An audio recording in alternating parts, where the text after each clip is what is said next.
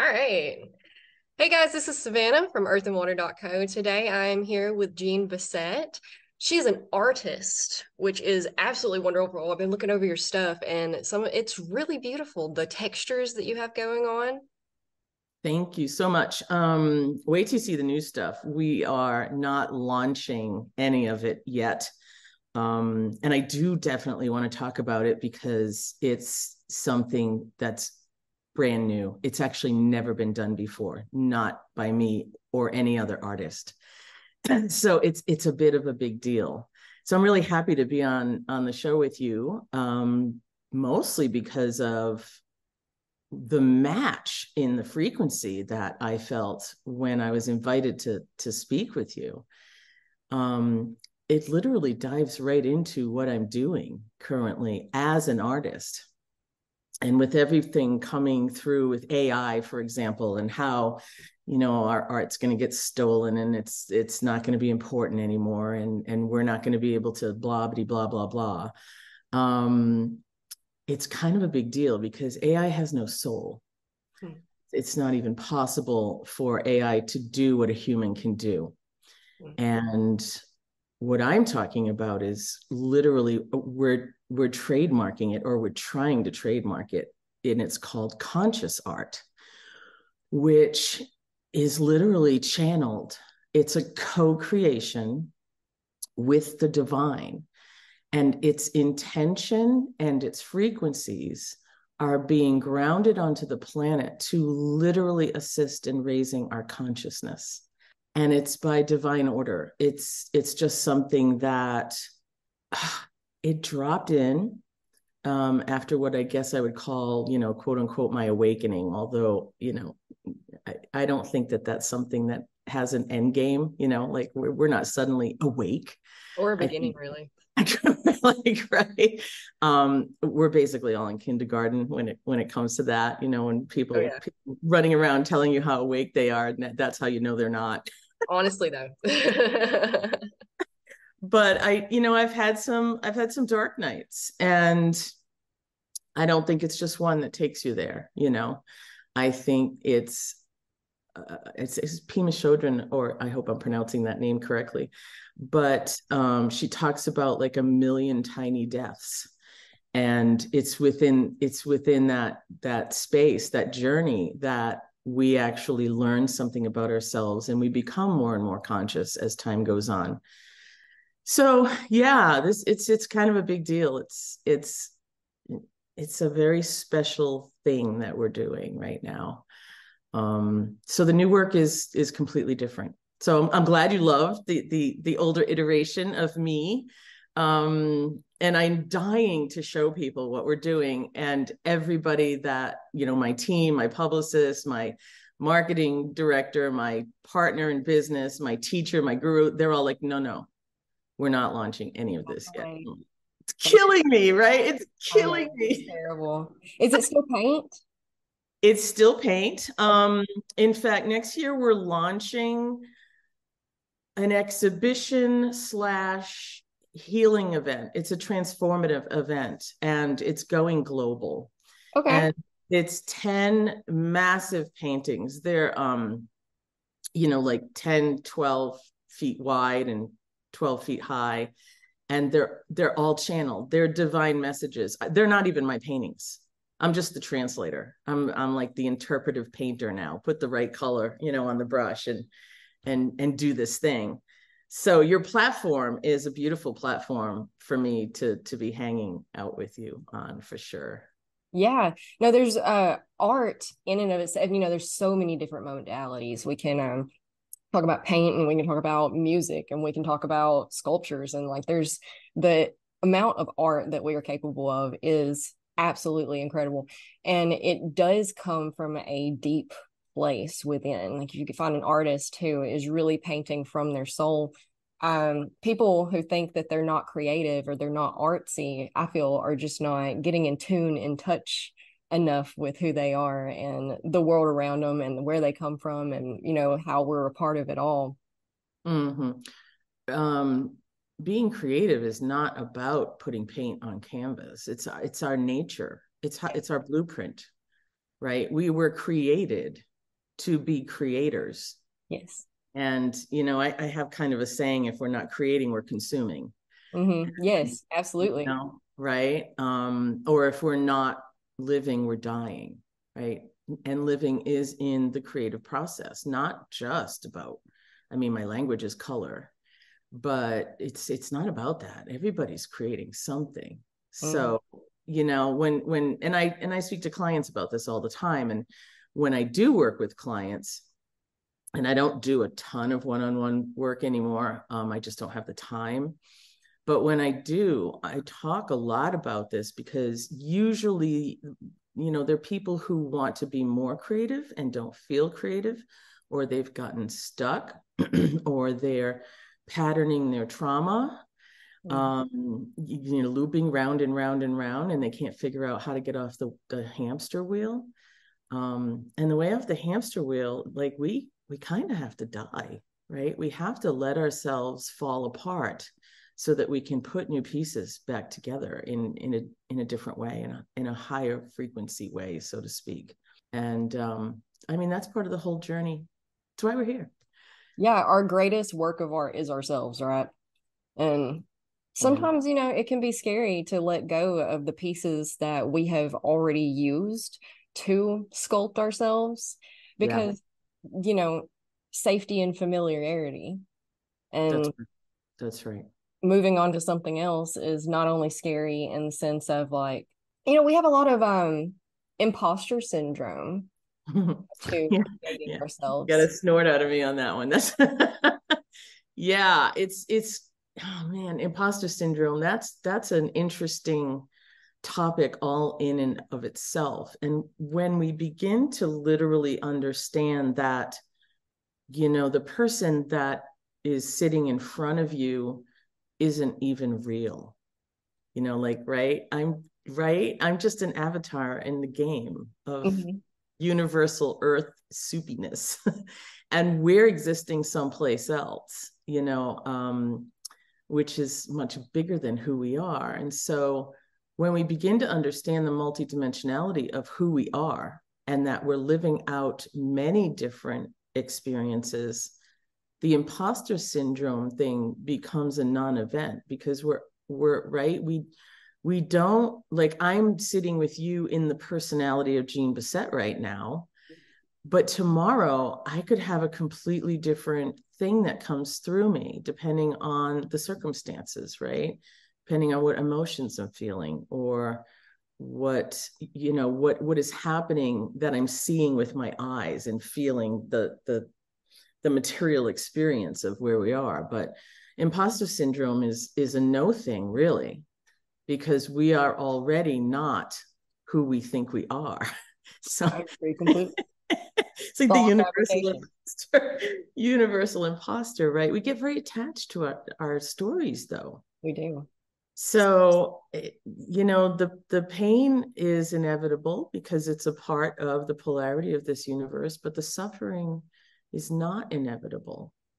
And I'll be the first to admit that addiction to suffering is part of, what I've experienced in my world as well, right? Like, it's totally feels familiar. So we go back to it, regardless of whether it's our highest timeline or not. We just keep going back.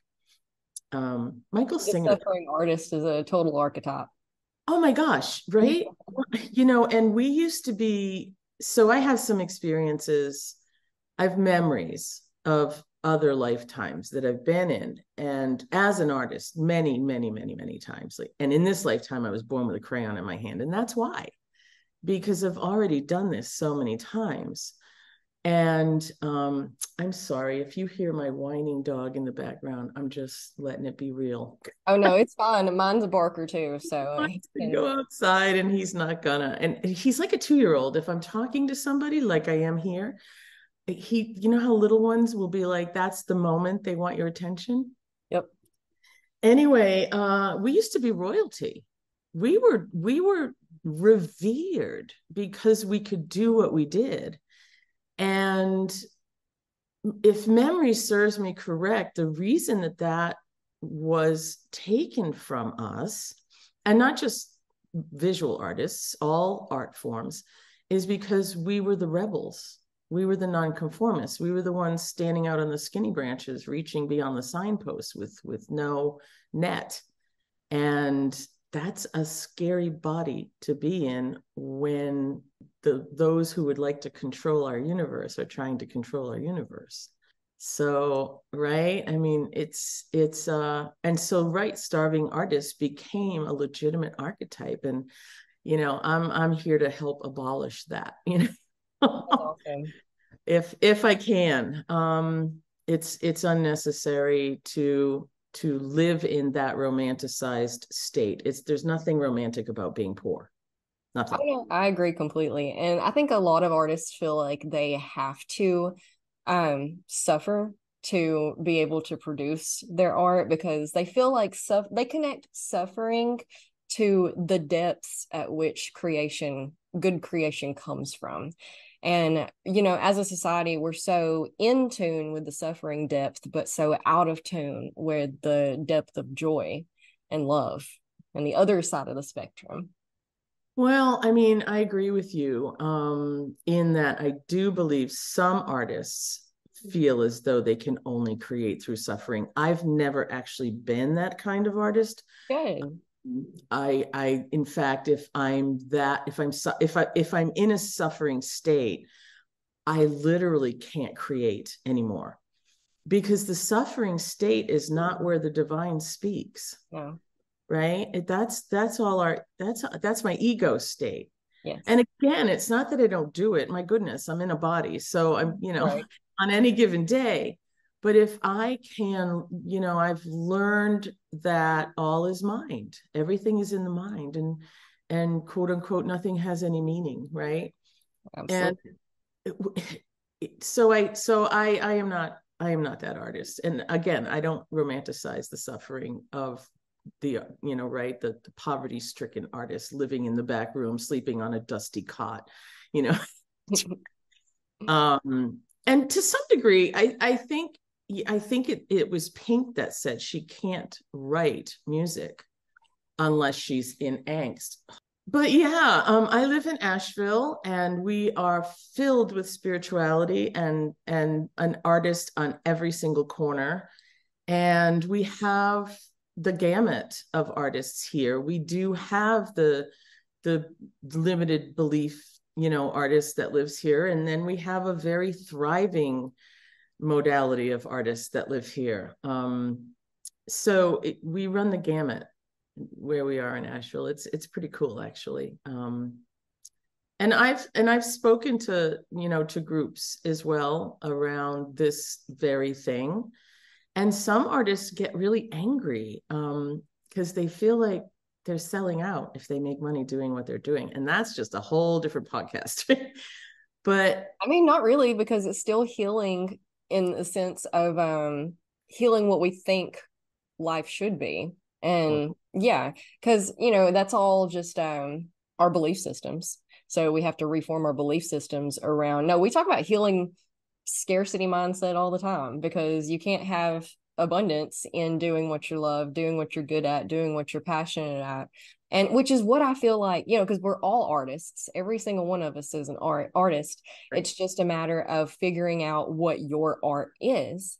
And, it's real easy to recognize art in the form of a painting or music or a sculpture. But, being an architect is a form of art.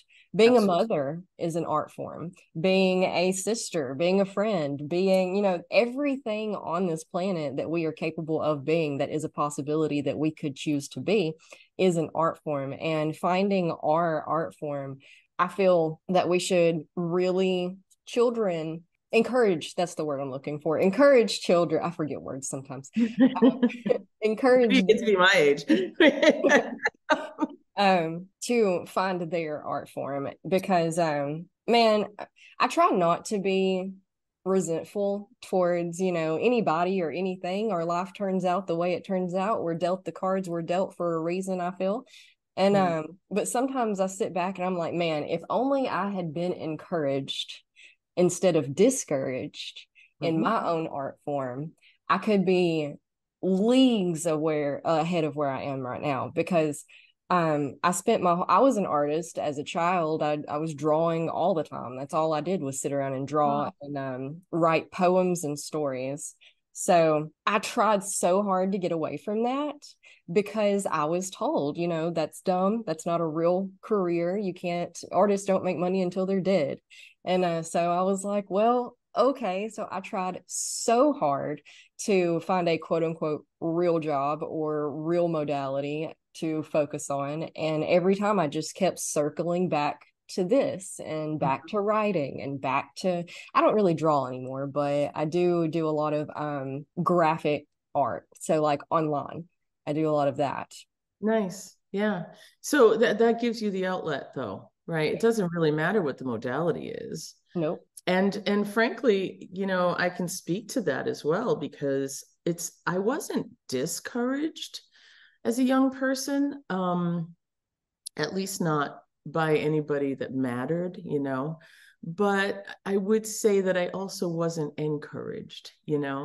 Um, and when I was younger, I used art as I did use art as my healing. I used it as my escape. I used Me it, too. right? I mean, I always had a journal or, an unlined journal so that I could draw. And I had the little pencil kit with me all the time. But what was really interesting is in high school, in our yearbook, like I got voted most artistic. Me And too. really, and I was mad about it. I said, right, because I was like, well, what good is that going to do me? And I thought, oh my gosh. So I was taught, that this was not something that was sustainable. Hmm. And it took me many years. Like I'm in my 60s now. So I've, been around the block several times. And it's really not until now, or well, I shouldn't say that. In 2006, when I first decided that I really want to be an artist and I want to be an artist that makes money. I was a photographer before that and I did commercial photography. I was very successful at it. And it turned out it was sort of my shadow career.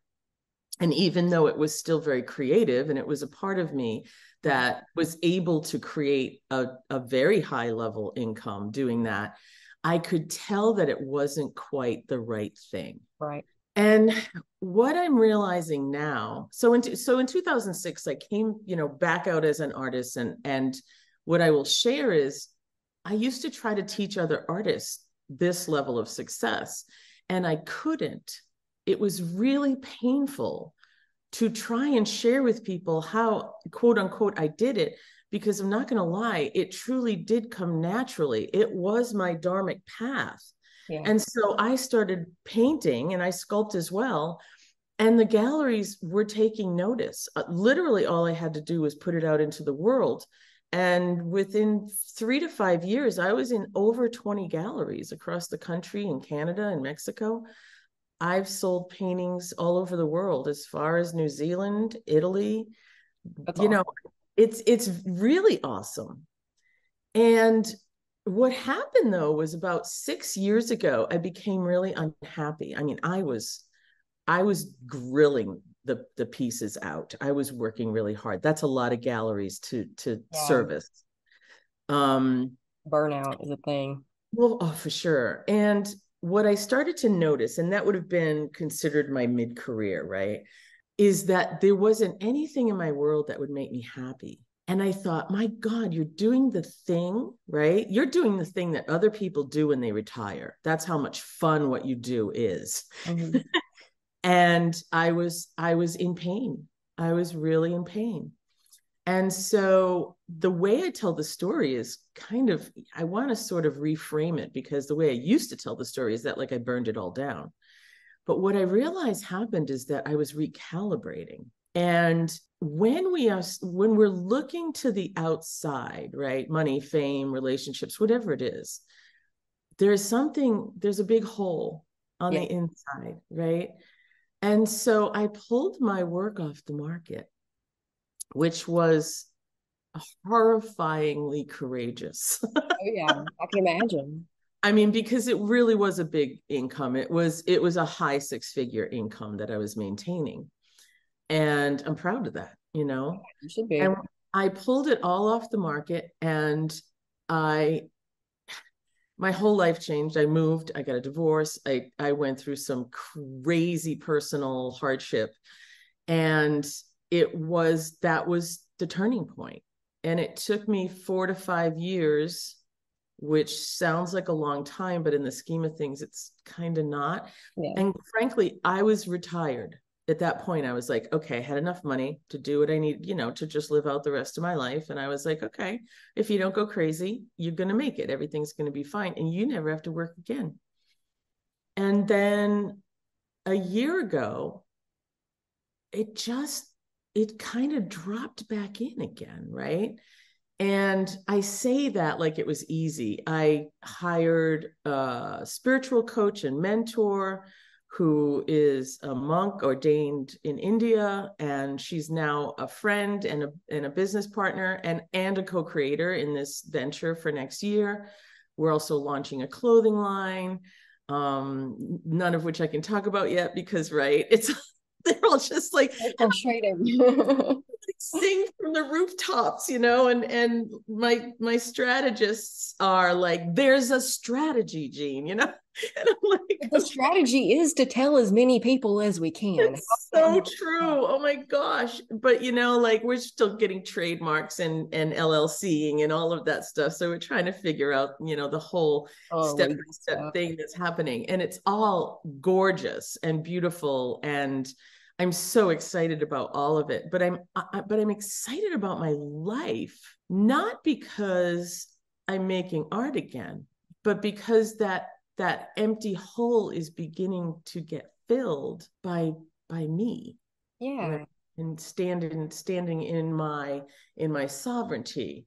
Not that life is perfect, it's never perfect, but there's a happiness now that I wake up, not every day, but right there's this new knowing, and that truly is that higher conscious connection to something we call divine. absolutely.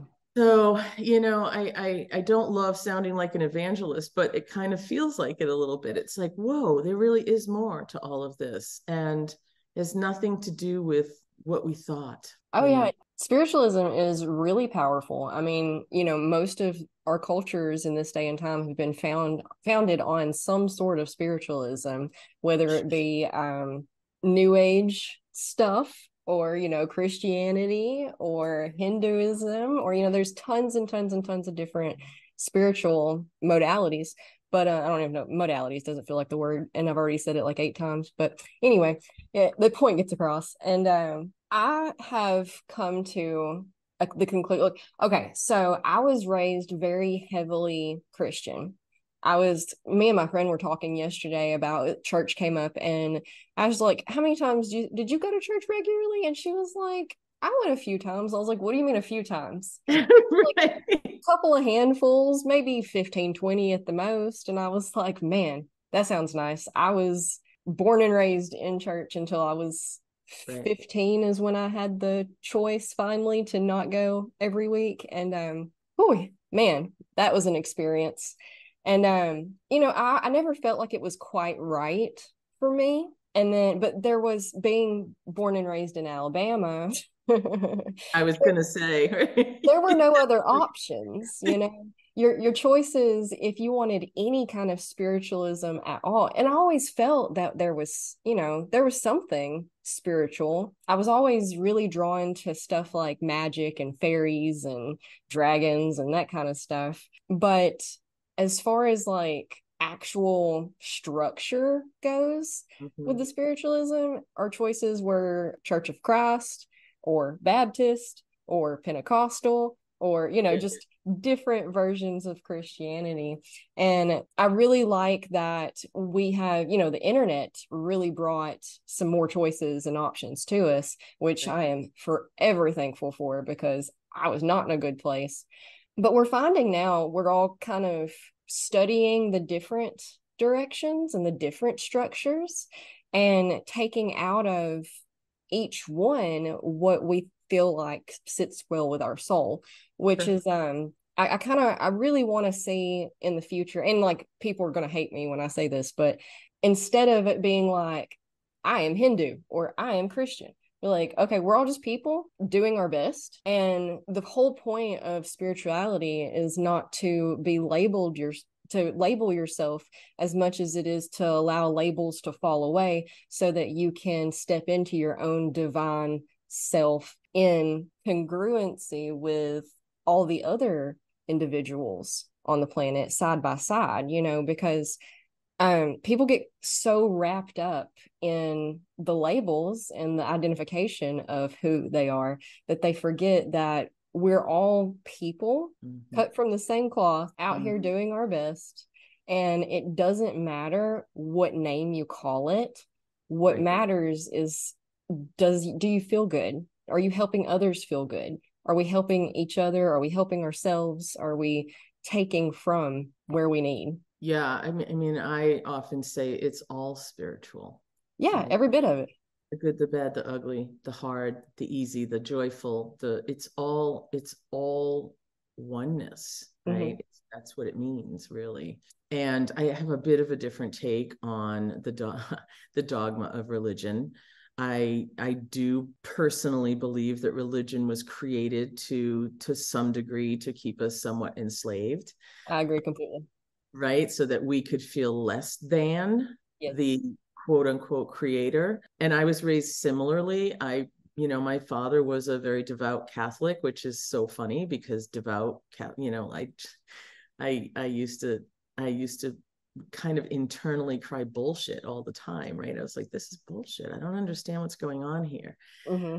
So, I openly called it all the time. right. I mean, I say it now, and it's not because I'm trying to bash religion. That's the last thing I want to do. It's very helpful for a lot of people Mm-hmm. at a certain level of, consciousness or knowingness. And again, it's all spiritual.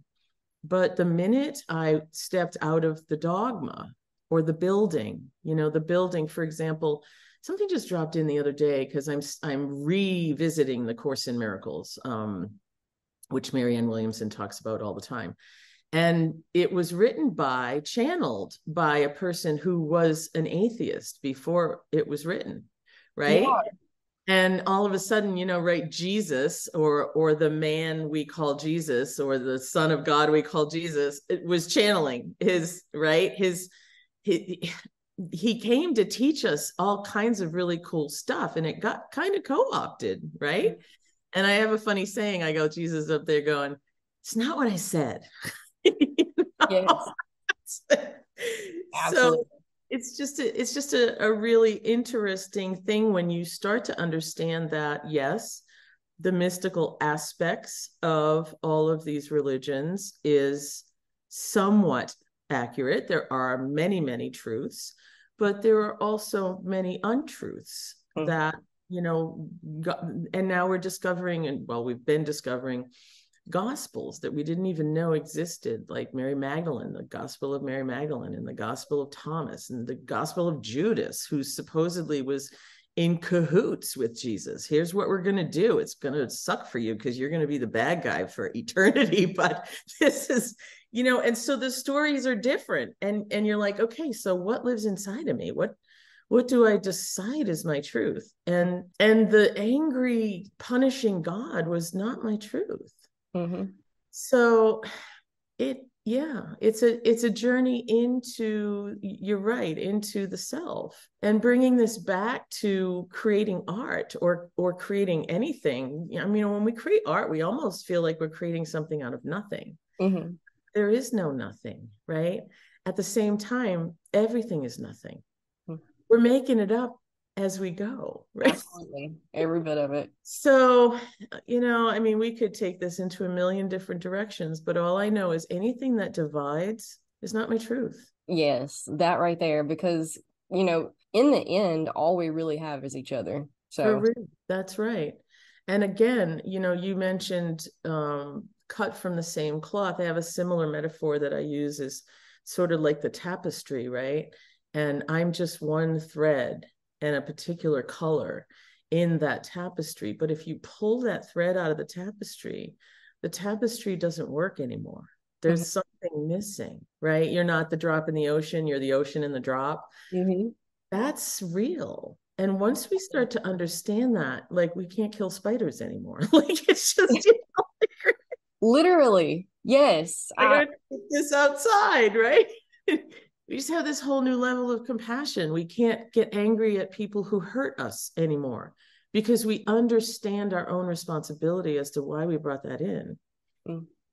And this gets harder when, islands are on fire and people are being murdered and children are being stolen and trafficked. And it gets harder to understand that all loving force because we like to judge others and ourselves, and we're very, very good at it. Yes.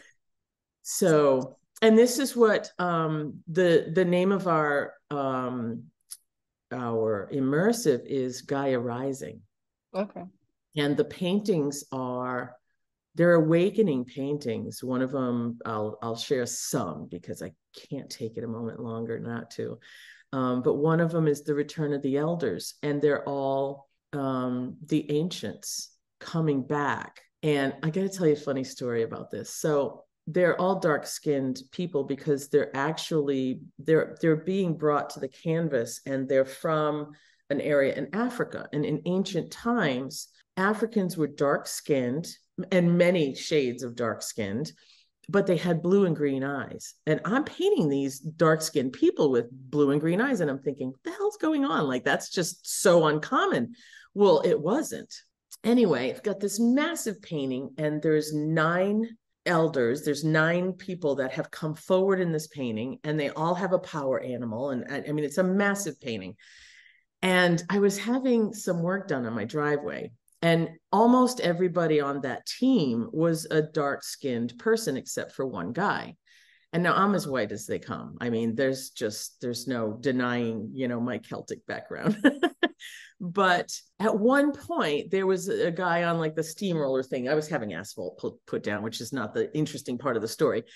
And he's looking in my studio, and he's like seeing this, and it's all unbelievably filled with color, right? And he's driving by, and he's driving by. I can see he can't look away, right? Finally, he stops his machinery and he calls me over and he says, "What's going on in your studio?" Like, holy cow! Like he had no words, right? And so I started to explain to him what this painting was about. He gets off his piece of machinery, walks into he's like, "Can I go in?" I'm like, "Absolutely." He walks into the studio, and his like mouth it's just hanging open. And next thing you know, one by one, all the guys, and these are just like, like worker guys, right? Just your average, I don't know. I don't want to be, mean, because I think it's not like, right. They're just guys. They had shovels in their hands and they had dirt on their feet, right? And they're standing in front of my painting, and like their mouths are hanging open. And I'm talking, and finally one guy looks over at me, and he's got this kind of funny look on his face, right? And I go, "I know, I'm really white, huh?" Starts laughing because he's like, "Yeah, what's the deal? Like, you're painting all these dark-skinned people." I said, "Well, I believe this is actually where we're all from. Like, we came to this planet as dark-skinned, and then there's this whole other story that I didn't go into with the guy as to why I think that whole quote unquote white supremacy, came about." Mm. But our originations were that we were dark-skinned, and it opened up the best conversation. And one of the guys was a fundamentalist born-again Christian. And he just launched into the most beautiful dissertation about like what I was doing and how he was affected by it and how he was feeling, and can he take a picture, and he wants to share it with his children and his wife. And I thought, oh my God, so there'll be 14 paintings in all, and they will exhibit in a circle, and the circle will be called a healing chamber, and it'll have music, we're trying to figure out how to, like, remember when the Van Gogh thing came through and you could like walk into his paintings? Yeah. We're trying to bring it to the world in this way. But what it's designed to do is to literally transform people and raise their consciousness, which is back to your platform and back to those of us who are lighthouses or starseeds or whatever we call ourselves. And our work here is really important because this is like the U-turn of the planet back home, right? And for those who've been in charge for a really long time, they don't want that to happen. No. Yeah. So sorry, I didn't mean to launch into this massive. No, it's been wonderful. Because that's what art is supposed to do, is start conversations. Well, not only that, conscious art is activated with what I'm calling light codes. And there are keys that will be put into the piece. And that's where the co-creation of, my mentor and I come together. And each and every piece we have actually created through conversation, and we're starting to record the conversations. And now there's talk about the possibility of doing a documentary. And I mean, there's all kinds of really amazing stuff happening. But conscious art is art that activates a knowingness inside of you to release suffering and to bring in more joy, which is our natural state of being. Right. And we all know how to innately do that. It's just a remembering. It is right. And it's an unlearning Yeah. of all the things. This is where I get really excited about it, because the other day I was working on I have two kinds of art that I make. I make this conscious art where I literally channel the divine. I am not the artist. And then I create pieces that I call, or my mentor calls, the 5D person, because that's where I'm actually from in the universe. I'm from this place that is all about color and emotion. And so when I'm creating those paintings, those are currently conscious, but they're not activated until the activation comes in through the co-creation of myself and my partner, who is the monk, who channels that healing, is the best way I can put it. And so they actually change the frequency in the home that they reside in, or in the building that they reside in. So this is something that's actually kind of far beyond what art already does. Yeah. And it's amazing to experience. So it's similar to crystal grids. Crystal grids I know very little about, but I'm going to say yes. Because crystals are alive. And I studied magic as well. I studied shamanism. I did all the things. And what I'm learning is that, for example, magic is quite persuasive and manipulative. And it's not that there's black magic or white magic. There are black magicians and white magicians, right? Like there's and it's whatever you do with it. One comes from sort of the dark state, and one comes from, the white light, not to launch into all of that. But yeah, crystals are alive. Everything's alive. And so when we create these paintings, they're not objects anymore. They're alive and they're conscious, and they're like breathing and living. And that's the only way I can describe it right now. When we launch this exhibition, and we're hoping to launch at a festival in March, we'll see. We haven't pitched it yet, but we're going to do some practice runs here in Asheville in the fall. And I will tell you that I finished a painting fairly recently that, again, I haven't shown the world. It's not one of these paintings. It's just me painting, right? And it's an archetypal painting. And it is of 5 women that are no longer on the planet, who I have admired and I kind of consider my divine feminine ancestors. And then Rena Parikh is my friend and partner and mentor's name. She said, let's activate the painting with the keys, like we're going to activate our clothing line, and we're going to activate the art. And I said, okay. And so what we came up with was all the accolades that these women embodied and that I want to embody: courage, sovereignty, creative genius, freedom, right? And so then I had to choose all these things that I did not want anymore: addictions, grasping, pining, fear, right? And so what she does is she channels in the codes and then puts them into the painting. I don't even know how to put words to what happened next. I was like, what just happened? And she's like, you tell me. And I go, I don't know. I just like, and this was a week ago and it's still unfolding because we don't like the divine, our guides, whatever, right? Our higher selves, they don't want us to become destabilized. They want us to actually heal. Yeah. So the destabilization or the dark night of the soul is no longer necessary. We just believe it is. Yeah. It's like suffering. So I'm really excited to bring this kind of art and ground this onto the planet. And I feel blessed for real, for real. I feel so lucky. I'm grateful every day that like I get to do this.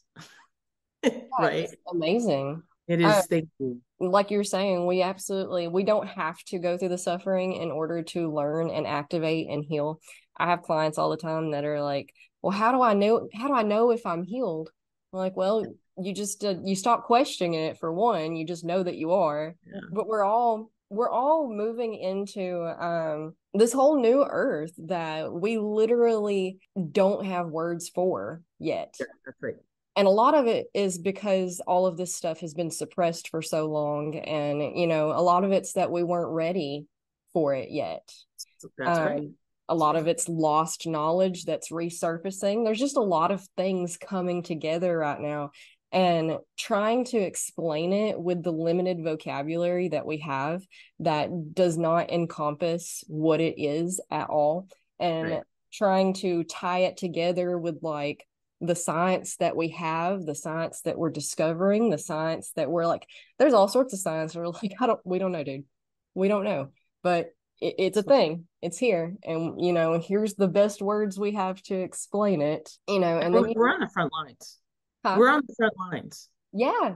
We're literally at the front. I think it's Abraham Hicks that talks about like, are you enjoying your, how do they put it? Are you enjoying, but it's the same, right? Like we're on the front lines. We're making it so. Yes.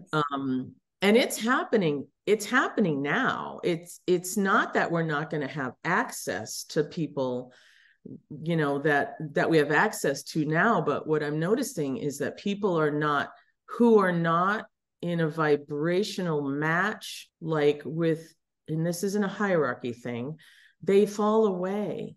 Yeah. We always talk have to them, bring it back. but for real. And so because we're a holographic universe, it's already split.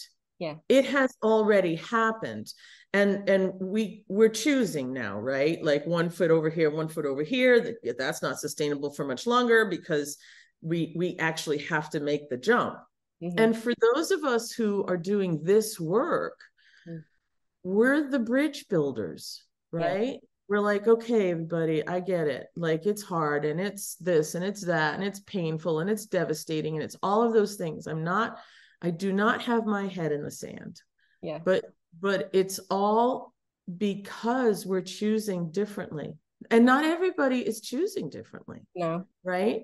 So, I mean, I just feel like and this is what we came to do during this time, apparently, right? And we came to do this work to help others to wake up, and understand that it can be done differently. Yes. But it has to be done differently.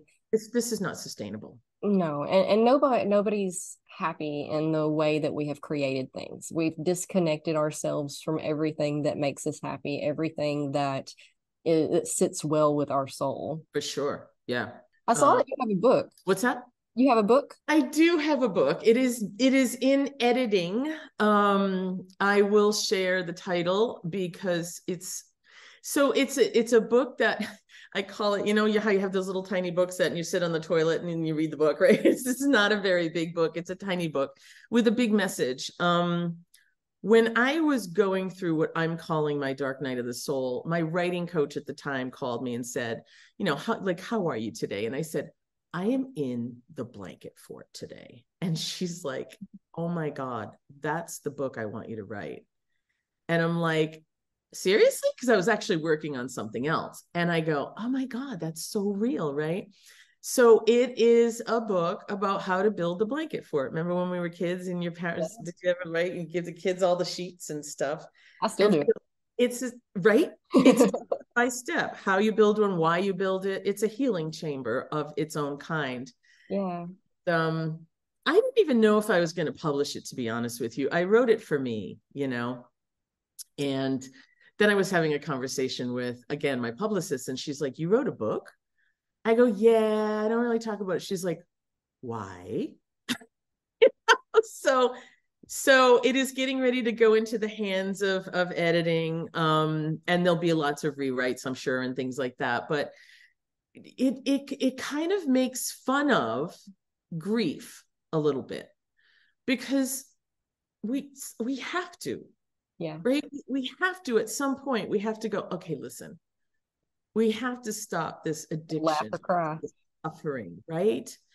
So yes, there is a book, and there'll be others, along the way, I'm sure. In fact, we're developing a line of oracle decks to go with the Gaia Rising retreat and I had seen tour. something on your website about Oracle cards.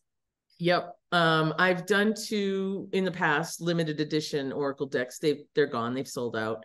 And years ago, it was like maybe 7 years ago that I did this, and people still have them. It's so weird. Every once in a while, something will come up on Facebook and somebody's like, "I still use your cards." I'm like, "What? That's crazy. What are you talking about?" But yeah, we're gonna do several decks, and they'll be using the Gaia Rising paintings and aspects and symbols of the paintings. And so people will be able to it's sort of a self-study. It'll come, with a workbook, and we just have some amazing ideas that the ideas are coming in fast and furious at this point. I just have to write them down and put them In on. droves, right? More I'll than get keep up with. like, right. And I think that's what they mean by divine timing, because it's like, oh my God, like, then, other stuff will come in, like, oh, we could do a game board, like Rich Dad, Poor Dad. Like, we could do this, we could do this, we could do this. And it's like, all right, enough already. Like, stop the flow. And then you're like, no, I'm just kidding. Don't stop the flow. It's a hard balancing act because, we can only do so much at a time. That's right. That's right. And so what we've done is we've put everything kind of on a list, and we're like, and a lot of these will, like, this will meld into that, Yeah. right? They'll mesh together. And like, I'm kind of visualizing almost like this explosion that will occur at some point, right? Like, the pressure is building. We're putting printers in place, and we're putting, digital people in place, and we're putting videography in place, and photography in place. And all of a sudden, I think what's going to happen is it's just going to go boom. And I'm like, okay, let's put our helmets on and hope for the best. But it's nothing but joy at this point, really. I wake up every day excited. So That is awesome. yeah, thanks for letting me flap my gums about it all. It's Yes, I'm excited too. I'm excited to see it all. I can't wait till it all releases and we get a visual yeah, of for sure. awesome Yeah. thing. Yeah, we're working on the website now, so there'll be some teaser visuals, so it'll All be right. fun. Yeah, Well, we'll I'll definitely see. keep the tabs. Right, for sure. All right. Well, thank you so much for having it or for coming on today. I was going to say for having me on because I do so many of these. You get confused. I totally get it. And I'm sure your audience completely understands. Yeah. It's been a genuine pleasure. Thank you for asking. It was great meeting you. I can't wait to spend more time at some point in the future. I hope to see you maybe at one of our events. So we'll I would see. love that. Yeah, that would be awesome. Give me a reason to come visit my friend up in Nashville. Indeed. Yes. Yes, I agree. Well, thank you so much. I Yeah. appreciate you as well. Would you like to share with people where they can find you? And of course, I'll link everything. Absolutely. Yeah. You can find me at jeanbassett.com. You can Google my name, and I come up all over the place because I have really smart SEO people.